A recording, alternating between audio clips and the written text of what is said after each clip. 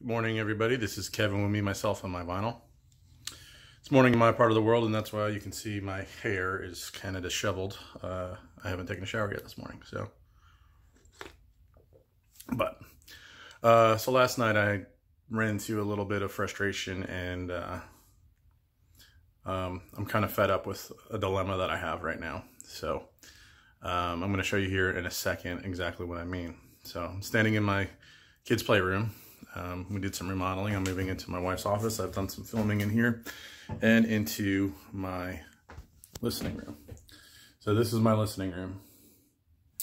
So as you come in, you can see I got records on my shelves. I got records over here. I got records in this bin right here. And I've got a bunch of just stuff. So as you can see, I've pretty much run out of room. Now, this is the last room in our remodel that I've really been focusing on. So I think it's about time I start, because I can't even move in here. These cabinets, they got some records in them as well. So there's some of my box sets. So it's just not enjoyable to be in here. As you can see, I'm like straddling. Those are, you know, those are sleeves from Vinyl Storage Solutions. So it's not an enjoyable experience. I find myself not listening to records because it's just not a good room. Now, I'm lucky enough to have a room that is dedicated to a listening space. However, this is a converted laundry room. This was our old laundry room. You can even see the hookups over there, which I have to deal with those as well because they're not shut off. If one of those springs a leak, all my whole collection's probably ruined. But I am going to be, over the next couple of weeks, getting this organized. I have a bunch of stuff that's not even cataloged. Like, probably half my collection's not even cataloged. Cleaned and put up. I need to get some new shelving. I need to get organized in this place. And this is where I do some filming, and here's my chair, and you can see someone even made a comment about my background. Like, this is the old wall. We had this door put in because we do have plans for this room. It's not going to stay in my record room forever.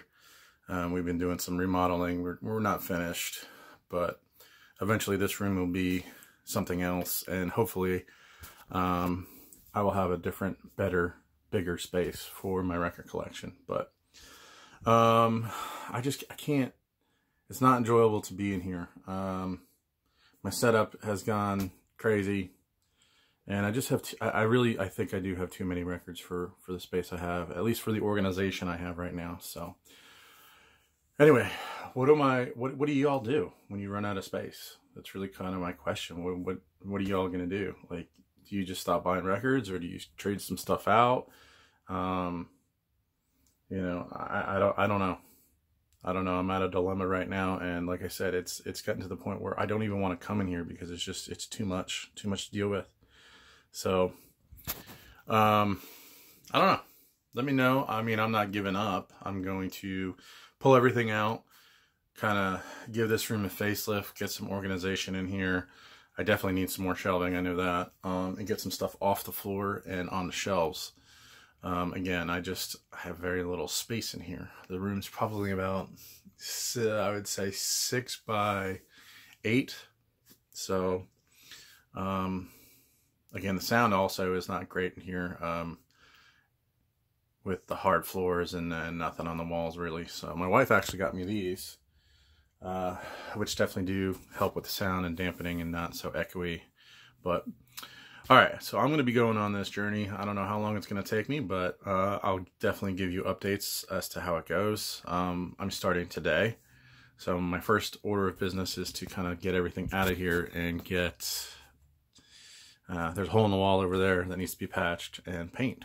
So I'm going to build some shelves for my speakers, and you know, that'll give me some more space because I was using one of the cubes for my speakers, which wasn't good. Not especially with the one right underneath my, I used to have one right under here, And anytime I would get like over level 4 on my volume, it would shake my turntable, and my turntable would vibrate, and then all you would hear was brrr through my speakers. So anyway, it's probably going to take me a couple weeks to get this done, but I'm excited, and I don't know. Hopefully, this will turn out well, and you know, I'll have a new listening room, a better experience, and I'll spend more time in here. All right. Well, thank you for watching, and I'll see you all real soon, hopefully. Bye.